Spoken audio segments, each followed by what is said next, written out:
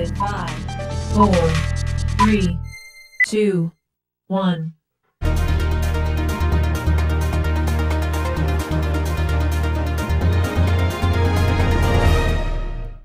Welcome to Community Foundation Spotlight. I'm Spicer Bell. I'm the president of Community Foundation of the Eastern Shore, and through this series of programs we like to shine the Community Foundation Spotlight on organizations that are doing good work in our community.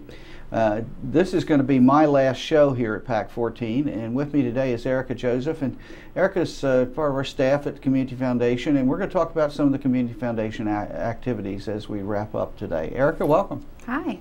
And you are the Program and Development Director at the Community Foundation. That's correct. What does that mean? Well, that means that I actually get the benefit of working with really both audiences that we primarily get to work with in the community. In the program arena, I get to help nonprofits navigate our grant programs. I get to work with them in bringing training and professional development that meets the needs that they have. The development side of the title means that I get to work with donors in the community who want to give back through a wide variety of ways, whether it be through a scholarship fund or giving back to an agency that they're passionate about, and really help them create that not only one-time gift, but something that's going to last forever. Great. Well, Erica, I'm sure you're like me as you're out and about in the community. You know, tell people you are involved or work with the Community Foundation of the Eastern Shore, and invariably we get the question, what's the Community Foundation? What is that? What is that? We also hear... How do you respond to that? One of the things that I say most frequently is that we help to promote philanthropy. And, you know, broadly that means that we help people give back. It can be through volunteer service. We have the Shore Can Volunteer Center there that helps people get involved. But we also help people give back through financial gifts. We help people support a wide variety of organizations in the community. We do grant programs ourselves that support projects in local schools. We do a number of different things to help people who care about causes in the area. We specifically work with Somerset, Wicomico, and Worcester County, so that's our target area. But we are really a connection point for donors and volunteers who want to find a way that they can make a difference. Yeah, and certainly there are people out there who really want to make a difference in their community, and sometimes they're not sure how to do it or how they can have the greatest impact over time.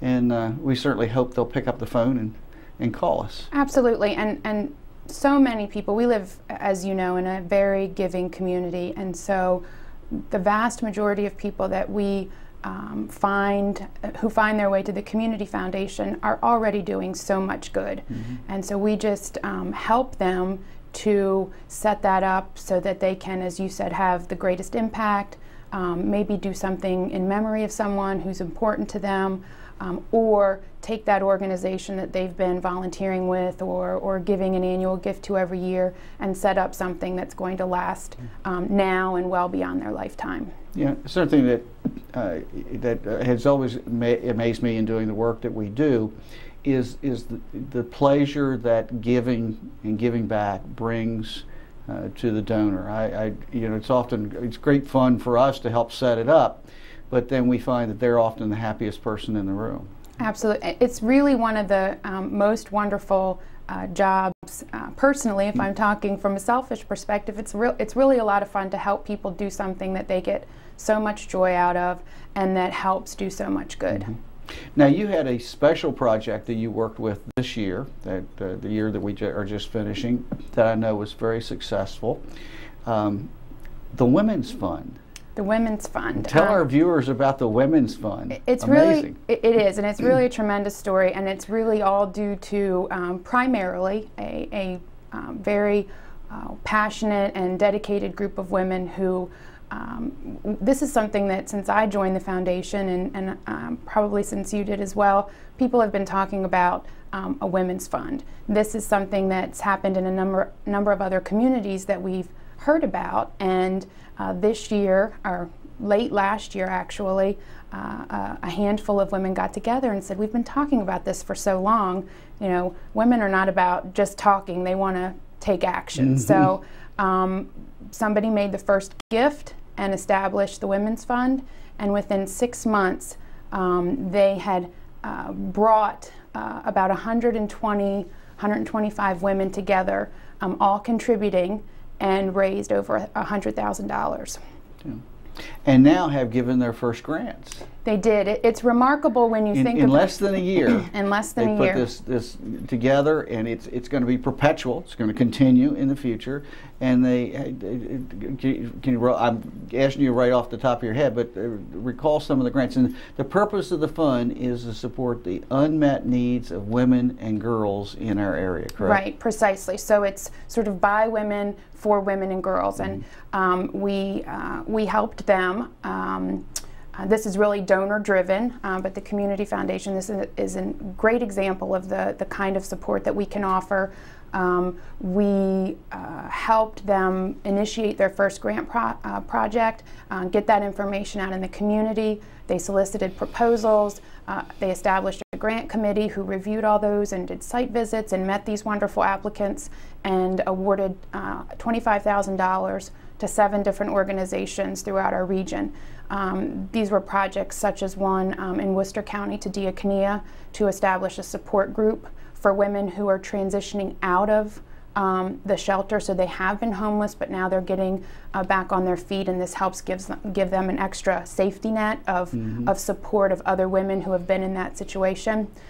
We did a grant to the Village of Hope here in Salisbury that helps to support women and children who are also navigating and becoming self-sufficient, and providing some support for them. We did grants to also Easter Seals and to 4-H programs, and to trying to think of some of the other. Those were for summer camp programs for girls who otherwise might not have that enrichment opportunity. Absolutely, and so it's really been a nice opportunity to target through the actions of those donors who supported the Women's Fund some unique projects that maybe wouldn't be touched elsewhere through the Community Foundation, and let them really motivate and drive some resources to projects. If we have a viewer out there who's watching who hasn't heard about the Women's Fund, how can they find out more information? How can they become a founder? Well, the primary way so far has been through word of mouth from the women. So we're here to help, to spread that a little farther. We have information on our website, and there's a link right on the homepage, and that's at cfes.org. They can go there. There's a nice overview of the fund, and also a listing of all of the women who have become founders. Basically, being a founder means that they have a visionary founder makes a gift of $1,000 to the fund. But we also are inviting women to make pledges or one-time gifts. So we're trying to engage as many women from across the area as possible, and in the amount that they are most comfortable in giving. So, if somebody doesn't have $1,000, there's certainly other ways they can get involved. Absolutely. And might be some men watching that might want to sign up their wife. We had, it was interesting, a few of the first gifts that we received to the Women's Fund were from men who were doing gifts in honor of their wives or of their mothers, and some even did last year, I recall, a couple of Christmas gifts that people did for their wives. I made it a birthday present, and my wife has been delighted with that. It's great because it's not only that financial contribution to be part of something that's a larger than simply your gift, but it's also a way to get engaged. We have committees, and they're doing work and networking with each other beyond just the simple building of the fund. Sure. And if somebody wants to, they could call you at the Community Foundation, so let's give them the phone number. The Community Foundation is 410-742-9911, and of course call and ask for me, but any of our staff is more than happy to help. Absolutely. Great. Now, Other part of the giving season that we've been very active with, we're just kind of wrapping up, is scholarships. You know, that's been keeping us very busy recently. It's a huge part of the work that we do at the Community Foundation, especially this time of the year and the spring season. We had I think over 100 scholarship funds at the Community Foundation now, and we are distributing to literally hundreds and hundreds of students throughout our area who are going to higher education opportunities to schools all over the country. And it's been a really nice way that local individuals have been able to support education and to get students from the Lower Eastern Shore you know, the additional experience and knowledge that they need for their future. And it could be an individual or family wants to establish a scholarship fund. It could be a community group, a service club. We've had businesses establish scholarship funds, and it can be a way to honor either a specific type of work. Maybe you want to support nurses and you want to help students get educated to become nurses and help with future healthcare needs. Or it can be for a specific college or high school, maybe the one that you went to, and you want to help students have that same experience that you did. And so we have lots of flexibility and have had donors that have done really unique and wonderful things for kids in the area. It's a great way to honor or memorialize a member of the family, what have you. We have some graduating classes that have at their reunions started scholarship funds, and I know every summer there are folks who might be watching who go to their class reunions, and it's a great way for them to support students who are now graduating. It is. It's really wonderful, and it's one of those examples where people feel really good. You know, they know that they're helping. They know that they're helping kids, and that's wonderful. Yeah, I know. I guess it was the week before last, I, in one sitting, signed over $150,000 in scholarship fund checks to go to various colleges and universities, and that's really just starting. We'll do close to $250,000 in scholarships this year. And one of the highlights, I know BJ in our office, who gets most of the communication and really leads that whole scholarship program.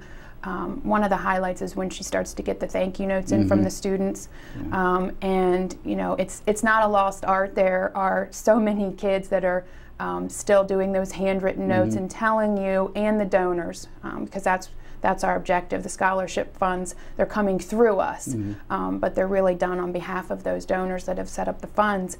And it just is really amazing to see how much of a difference, even a modest scholarship, even $500, what that can do for a student who's working to, you know, gather the resources that they need.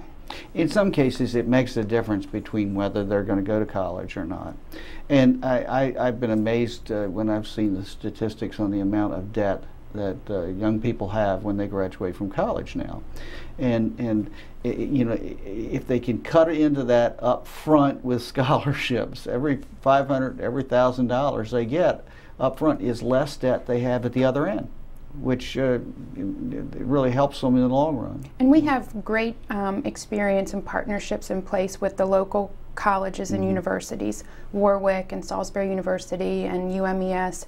They've all been wonderful to work with to really help students not only get the scholarships we're awarding, but really figure out how to help these students do exactly what you're talking about. You know, find the best resources out there for their education.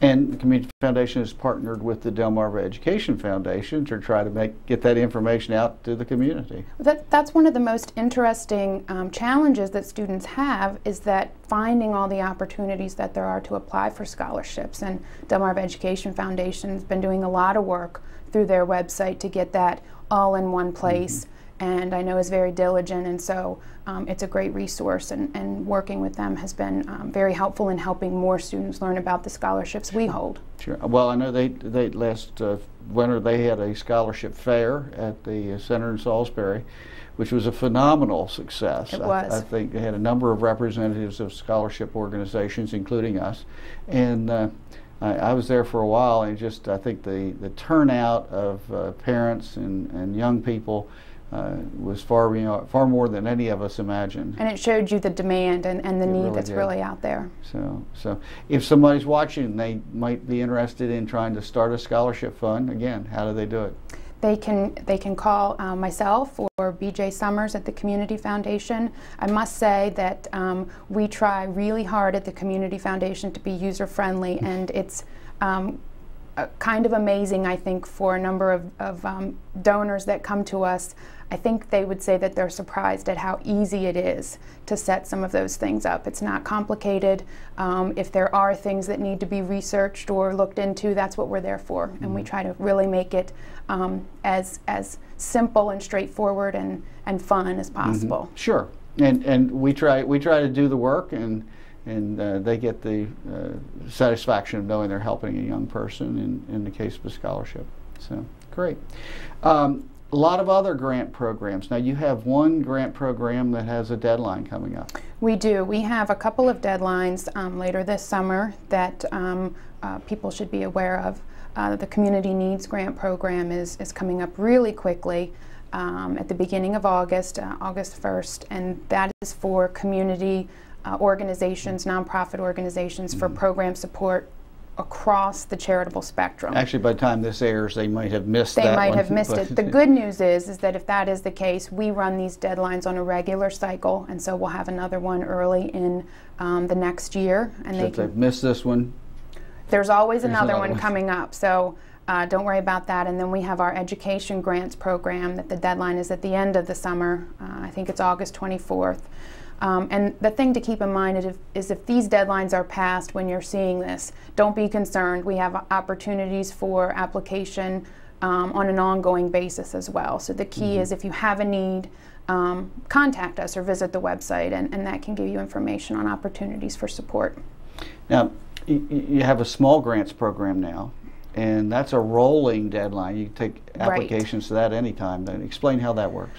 Well, this was the outcome of our board actually wanting to be recognizing that we had deadlines and that sometimes people miss those deadlines, and what does that mean? You know, we want to be flexible and responsive, and so the board said, you know, we have these other ways that we can help support nonprofits, so let's develop this really simple process, and it's our small grants program. Organizations can write a letter, and there's information on our website that tells them how to do that, what we need. Submit that letter of inquiry to the staff at the Community Foundation, and we get back to them within a week or so and let them know if there's an opportunity to apply through the small grants program, and usually we can have feedback on that proposal within 30 to 45 days, which if you ever have done grant writing of your own, you know that sometimes it's the wait after you've submitted that can be the longest, and so we try to move that along. Yeah, try to be user-friendly. That's great. So, you're watching Community Foundation Spotlight. I'm Spicer Bell, the president of Community Foundation Eastern Shore. My guest today is Erica Joseph, and we're talking about Community Foundation programs that support the nonprofit community here across the Lower Shore. Erica is our Program and Development Director at the Community Foundation. Another aspect of your job, Erica, is running the education programs that the Community Foundation provides for the nonprofit community. Tell our viewers a little bit about how they work. Well, for those that have visited our offices, they would know that we have a really wonderful facility that's available not only for the Community Foundation, but also for other organizations in the community to use. We have meeting space, and we from time to time will host professional development sessions there on a variety of topics. For example, in the coming months, we anticipate having something related to the foundation directory. We have that resource at our facility as well, and that's a research tool for organizations to seek grants outside of the Community Foundation. We anticipate having some topics related to marketing and financial management for nonprofits, and this is really, there are opportunities, you know, in other parts of the region, but sometimes the travel and expense of that can be a little costly, and so we sort of try to bring that home and make it available on a more affordable budget. Try to keep them pretty affordable. And you even throw in lunch on occasion, I think, don't you? Feed them and they will come. That's right. So, and you're just finishing up a training program for volunteer development, aren't you? Leadership Academy. This is brand new. It's the first year of a program that we anticipate we'll be doing on a regular basis. It's our Volunteer Leadership Academy. And it is tied in with some service activities that the Volunteer Center will be targeting in October around Make a Difference Day. And this is an opportunity. We've got a dozen or so really wonderful and engaged volunteer leaders who came wanting to do projects in their community around that service day. And so we've been working with them to help develop those projects, to give them the tools that they need to recruit volunteers and implement their projects, and are even helping with some of the initial funding through a special grant program just for that. And we'll be promoting those over the coming months so that people can get involved with them. They're around the region, so there'll be something close to everybody. And I think it's a really wonderful way to sort of spread the work of and help promote the work that people are doing in little communities throughout the Lower Eastern Shore. So an opportunity for somebody who's interested in volunteering, come in, get trained on how to organize and run a project. Then they can go out and recruit some volunteers to help them, and Community Foundation gives them some money to fund it. Sounds like a win-win-win. And we've had a number of calls from people who have heard about it since it started and have wanted to get in, you know, on the program. But unfortunately, it's sort of all-encompassing, so it's sort of a start-to-finish process. But we will have it available, and early next spring we will be recruiting new participants. And so we just encourage people to get involved this year in projects if they can, and then think about those things they'd like to do for next year, and we'll have an opportunity to support those. Now, if somebody is just interested in volunteering, maybe they're new to the community or what have you, how can the Shore Can Volunteer Center help them? We have an online database that is searchable by a variety of factors. You can put in your zip code, you can put in your area of interest, and there's a link off of our website, our cfes.org, or you can just visit ShoreCan, which is ShoreCan.org, and that has that link to that website, and it's got over 100 different nonprofits who are currently posting local opportunities right there.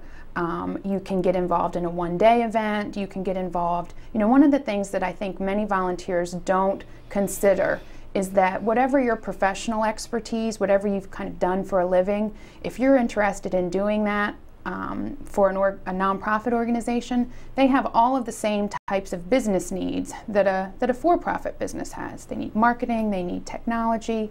For nonprofits, there's always grant writing. So, you know, there's a way to give back sort of that professional component as well. And the key is, if they don't find what they're looking for on that website, if they call us at the foundation, we probably know of an organization that does or could use whatever it is they want to do. So just an opportunity to get involved. And see, it always intrigues me the other, I talk to volunteers who tell me that they feel as if they're getting more back than they're giving. They get new social contacts, new friends, certainly a feeling of satisfaction. Sometimes they learn new skills, they didn't know they hadn't developed before. We've seen the range of people that we've seen become involved in the Volunteer Center is so broad. We've seen people who either want to switch careers or who are looking for new jobs, and they'll use it as an opportunity to build their resume. We've had families get involved together where you know, they can do a one-day event. Maybe the parents get involved with the organization, but then on certain events they can bring their kids out. And so you see that bonding that's going on when they're sort of sharing in that experience. It's just really amazing the people we get to meet just because we're out doing volunteer work with them. It is, and it has. I think you make an interesting point there that certainly the Community Foundation staff walks their talk, because I know you and the other staff have been out volunteering yourselves on occasion, and we do so you experience these things firsthand. Yeah, and get to meet amazing people that you just might not get to meet in your regular walk through life. So, somebody wants to meet some of these amazing people. Talk as we wrap up here about some of the ways that people can get involved with the Community Foundation. It's so broad that it really is just a matter of initially doing that initial communication. Visit our website, give us a call, come to one of our events. We try to do things. Stop by the office. Stop by the office. We have, you know, our office is very accessible right off of Route 50. Our address is on the website. Just make that contact, and we're happy to tell you about all the things that we have going on and all the ways that they can get involved in the community in a broader sense. So, you know, making that first call or first email or first visit is really the best way. Mm-hmm. It is. And if somebody's interested in you know, having a more significant impact with their philanthropy, you can help with that? We can. We, you know, the goal for that is always to talk with that person and find out what it is they're trying to do, and then we can figure out what tools, what programs, what opportunities we have to really make that reality through a partnership with the Community Foundation. Mm-hmm. Yeah, I think that you use a very important word there, partnership, because whether it's with a donor, whether it's with a nonprofit organization, that's what the Community Foundation really tries to do, is build a partnership of adding value to that relationship. And in that respect, the Community Foundation has become a very powerful philanthropic engine for the area. Yeah, it's amazing what the contributors to the Community Foundation in its history have created, and it allows us to distribute a tremendous amount of funds every year, close to $4.5 million, and it is just a remarkable success story for this community, and it shows what was sort of getting together and trying to make a permanent difference in the community, what this Community Foundation has been able to accomplish. The power of people working together. Okay. Well, Eric, I'm really glad to have you here with me today. Thanks. As you know, this is going to be my last show as the president of the Community Foundation of the Eastern Shore. It's been a great pleasure for me to bring these shows to over PAC 14 and work with our friends here at PAC 14 to help our community learn more about the nonprofit community and the work that they do here across the Lower Shore. And it's been great working with you, and I'm certainly going to wish everyone at the Community Foundation the best. The Community Foundation is coming up on 29 years of serving the Lower Shore. It was a vision of some folks back in the early 1980s that if they brought the right resources and right people together, they could impact the lives of the community and improve the quality of life here. And over the years, this just past year, Community Foundation has distributed almost $4.5 million to local nonprofit organizations, has connected hundreds of volunteers to organizations, has trained the nonprofit staff, and really helped build the services to our community. And it's been my personal pleasure to be able to bring part of that here to you through PAC 14.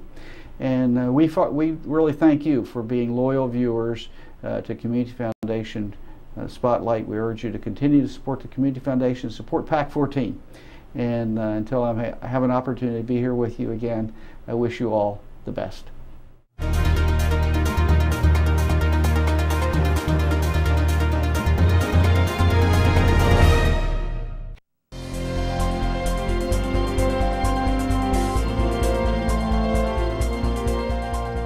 Would you like to see your community organization or nonprofit group featured on PAC 14?